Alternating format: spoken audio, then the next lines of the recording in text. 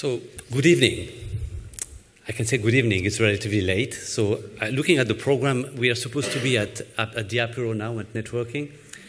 I'm sorry, so you will have to wait a little bit, but I hope you will have some interest in what I'm going to talk to you about. So as you, and thank you for the invitation and the opportunity for the organizers to give me this opportunity to speak with you about where we are, about our reflection. So I'm speaking on behalf of the industry and FPA today, and we had some reflections about IMI, what we have been doing, and we know that there are 3 years remaining now, and we're thinking what's going to happen within the next 3 years. So before that, I'd like to give you the background, okay? Where is the industry and what is the context today? So first, sometimes we tend to forget that, and we saw some numbers earlier by Ian's presentation. So pharma industry is investing a lot in research and development, the largest. If you look at all the sectors, we are the largest investors because it's critical for us. Innovation is critical and science is critical for us. So it's up to 14% in average. So some companies go up to 20% of their sales, net sales, into R&D, which is a lot. Now, we continue to create jobs, particularly in Europe as well. And this is very important. If you look at the other sectors, some and very few are creating jobs, most of them not. So Europe has not been doing well in the economy over the past 10 years. But despite that moment, we have in the industry been able to continue to create jobs.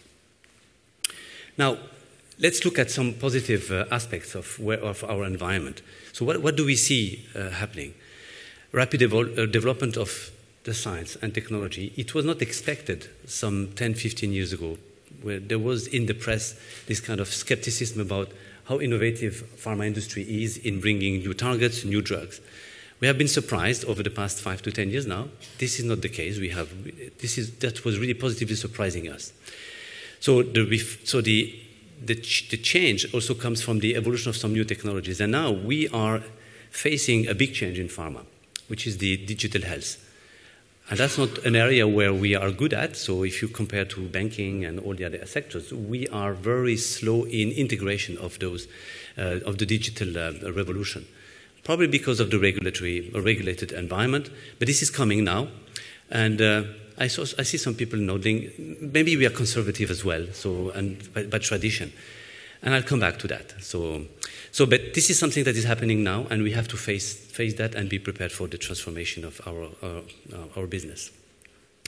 Now, the increase of R&D expenditure was mentioned earlier, and we can debate about the numbers, but it definitely has grown, and to a point that it's difficult to think about how a small company can make it up.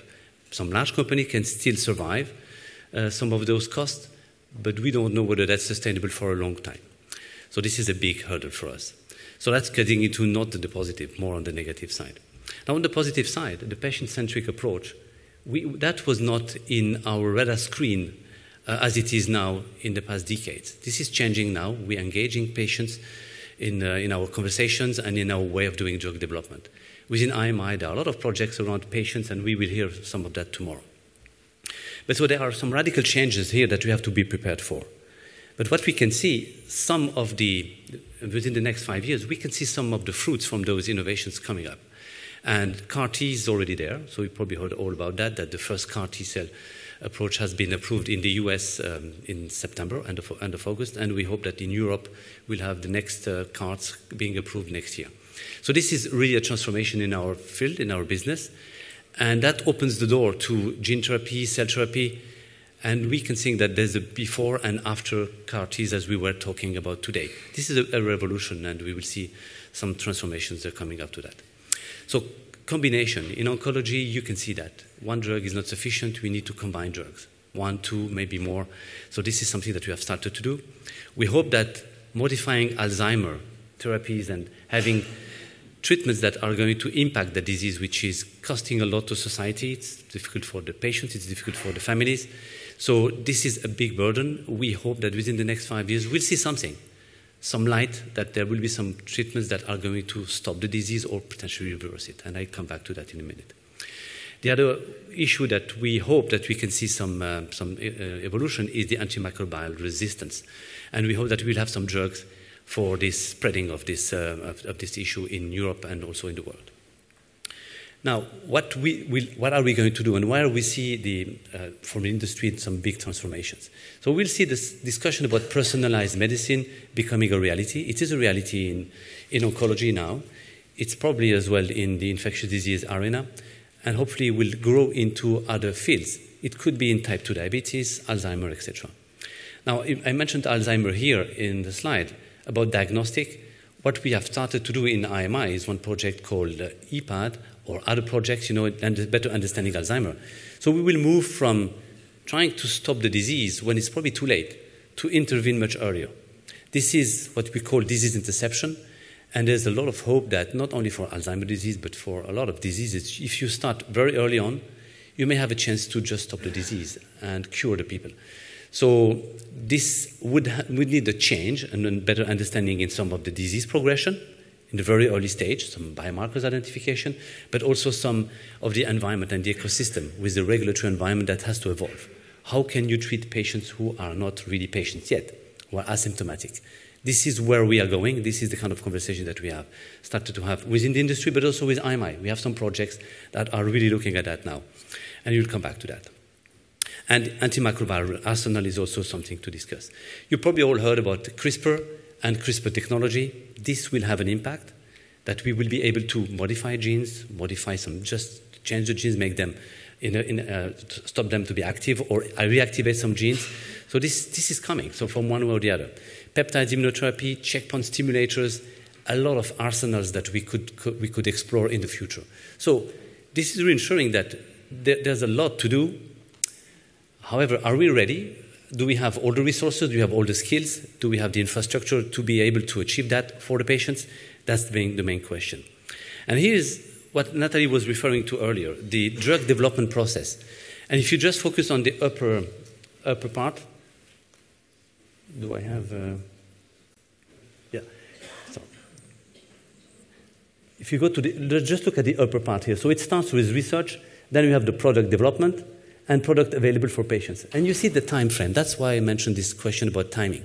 This is not something that happens overnight. It takes a lot of time, a long time to get a drug to patients. Now, we have a lot of attrition still. This has not really changed a lot. We mentioned 10,000, whatever the number is, it's a large attrition from research to get one product, that gets into the patients. We have not learned a lot. IMI has contributed a lot in this phase here. We are doing a lot of activities to try to de-risk some of those activities and expedite the processes, but this is largely a problem for the industry. But anyway, so the timing is very important for us, and the reason we have been successful so far is because we had some support from some of the tools that are existing in the different legislation, the different countries. So those are the patent protections. So without patent protections, you cannot do anything. So those large investments that are being made here, you need to recoup them from one or the other. And I won't get into the numbers. You probably all heard about those. How much do you get at the end? How much return on investment do you have? It's important to have a protection. And so there are different protections. So the patent, which is 20 years, stops here. We have some adding value here. There are some incentives that are related to pediatrics and orphan drugs. So I can just focus on the orphan drugs. Since the Orphan Drug Act has been put in place, there's much more investment in the orphan diseases. So this is just an obvious one. So we need to improve our processes here.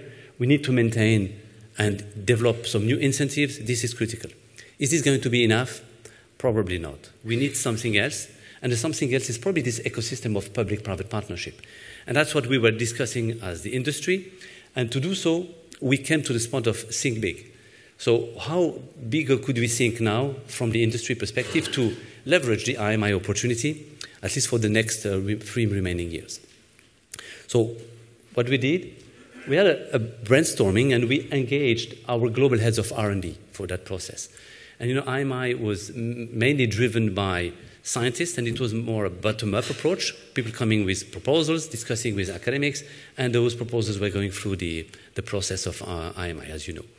Now, we wanted to have our heads of R&D being accountable and responsible for the deliverables. So to do so, we organized a workshop, and we asked them, what are we going to do with the money that is being left now for IMI? $850 million left from the public side, and we are supposed to commit with 900 million as in-kind from the industry. So we had extensive brainstorming, and I will show you the process later, but we ended up with 4 major areas: AMR, antimicrobial resistance, immunology, digital health, and modernization of clinical trials. And I will give you some details about that in a second. So the process was done in a very expedited way. We had the first workshop in March this year, so we have invited the Commission to join us with selected heads of R&Ds. We had more than we were expected to have in the room. Some were connected on the phone or video conference. So Pierre was joining us. I think you were there as well. So we had a large panel of people to think about what do we need to do now. And so we had a long list of potential areas, and that list has been further prioritized by the group of heads of R&D, extended group of heads of R&D, now impacting all heads of R&Ds, including those who were not in the room. And we have asked to those guys, and so we ended up with 4 projects. We asked to the heads of R&Ds to take now ownership and organize a workshop to be done. And that was when we announced to them by end of April that this group of people have volunteered, and I can mention them, from Sanofi, Roche, Janssen, GSK, Pfizer, and Novartis, to organize a workshop before mid-July this year. So that was end of April. And the idea was that each of them would run a workshop on the 4 categories that I mentioned, and they would mobilize the experts from the industry and the top level of the industry. So that was a very short period of time, but we knew that with this level of leadership, it would be possible. And indeed, it happened. So all the workshops, actually, sometimes 2 workshops have been taking place. And the purpose was to develop topics, so based on the 4 areas that we have identified. So those topics have been refined, and between now and 8th of November, we are supposed to get those topics really finalized. The next phase will be the consultation with IMI advisory bodies, and that will get into the IMI process, as you know. So now the question is, what are those topics? And so first, immunology. And I will go into one level of granularity later. So the first one on immunology is 2, and there are multiple projects. We will start now and prioritize 2 out of the 4, of the 5, actually, from immunology. One is treatment of non-response and remission. It's a big issue for the industry. We are testing a lot of drugs. We see a lot of responders, but we see many more non-responders sometimes. And we move on. And we take another drug, and maybe another company is doing the same. So there's no real way to really understand why some are responding and others not, because the number of the samples we have, sample size, is not enough. And having a larger scale and bringing the brains together, we hope that we could be able to get into another level of better understanding the disease. The other one is non-invasive molecular imaging of immune cells. We are very good at tracing what the immune cells are doing in the periphery, in the blood, but we know that resident immune cells have a particular role, and they adapt to their organ. We don't know much about it, so we are starting, the science is evolving in this area. So understanding how the Tregs, for example, T regulatory cells, are behaving in specific tissues in the context of a disease is extremely important. So to do so, we would like to launch a big program on non-invasive molecular imaging. So antimicrobial resistance, I'll come to that in a minute. So we have 2 projects. One is on clinical trial networks, an accelerator of AMR, our research and development. I'll go a little bit faster. Digital health and big data. Many projects have been identified. We'll focus on 2, remote clinical trials and biosensors digital endpoints in clinical development. And last but not least, modernization of clinical trials and regulatory pathways. Interestingly, I should have mentioned that during the workshops, some of the regulators from the FDA and the EMA were joining for that reflection. And that's one topic that came from the regulators conjunctly with the industry and saying, we need to look at clinical trials in a different way. We have not, this has not changed over the past decades. We need to find different approaches to run clinical trials, faster, cheaper, and more effectively. So I think I mentioned the immunology, and you can read what we want to achieve in the treatment of non-response and remission. So we will identify biomarkers, we will work as a group, we will share samples, and we hopefully have enough companies to join.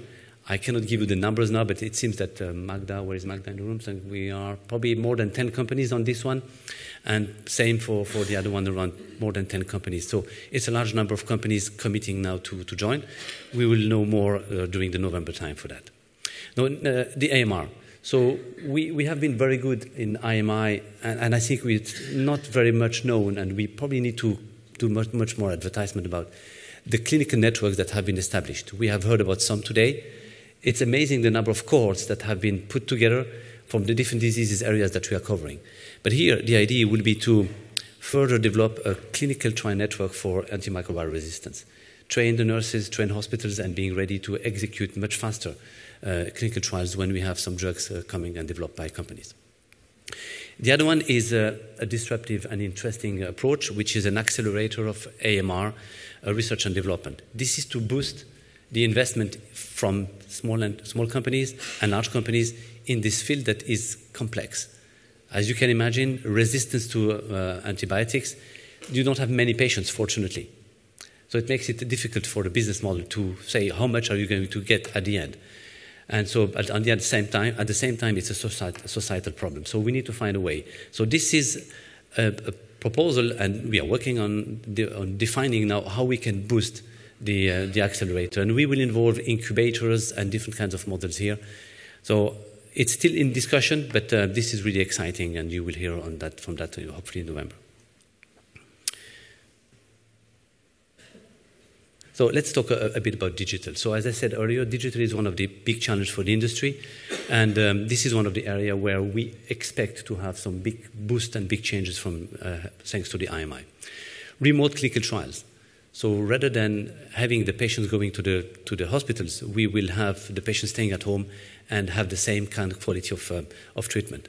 So we've heard about that. There are some pilots, so we would like to make it into a larger scale. I think more than 15 companies are committed to join on this one and to define the modalities on how we are going to do that in a larger scale. Sharing best practices, coordinating efforts. So this is going to be a big change for the patients. And so for the patients who cannot go, take a flight or a car or whatever to go to the hospital, they can stay at home. And we have all the tools now, digital tools that are existing. We just have to validate them and align with the same standards across the industry and with the regulators. This is what's going to happen for this one. Digital endpoints in clinical trials. So one of them is already in the Call 13. It's called the Diamond project. So you probably have heard about it, and if you have questions, you have been told that you can ask questions today. So this is about developing not the tools, not the sensors themselves, but developing the algorithms that will allow to have a standardization about how do you integrate the data and make them available and acceptable by health authorities. Moving away from 6 minutes walk distance, this is one of the classical endpoint that is being used now for mobility, for example, that is not very, very good for everyone. So using more modern tools, and this is going to be done in an expedited way. And after reflection, with a lot of experts internally and externally from the companies, there's no real other way to do it than doing it with a public-private partnership and in IMI. No way to do it as fast as we can do it with IMI. So there's a lot of expectation here.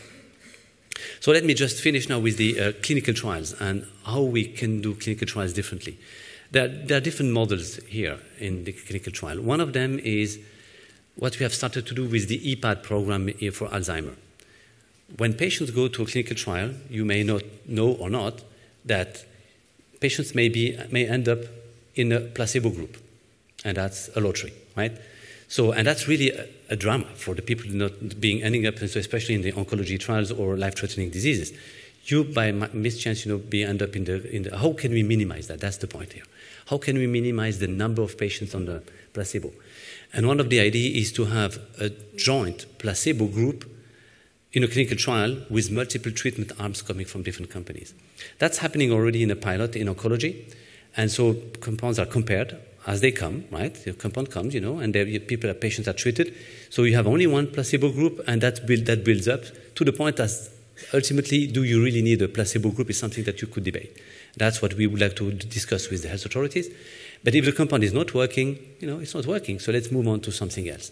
So this is really disruptive, and we are going to start by developing the methodologies on how we are going to set it up. And there are already companies that have expressed interest in piloting that in some diseases. And there are multiple diseases that are being mentioned, and I don't want to mention anyone now, but it's very broad. So stay tuned. This one is going to be interesting and hopefully being disruptive. And again, here, the focus is really for the patient's interest. That's the goal. I'll stop here. Those are the 4 projects that we have, the 4 big areas that we have identified. Those projects will be coming for the call 14 in 2018. What we will continue to do is maintain this group of 6 heads of R&Ds to continuously monitor what we are doing and come and brainstorm for the next wave of projects that will come for 2019 and 2020. Okay? Thank you for your attention and happy to take questions.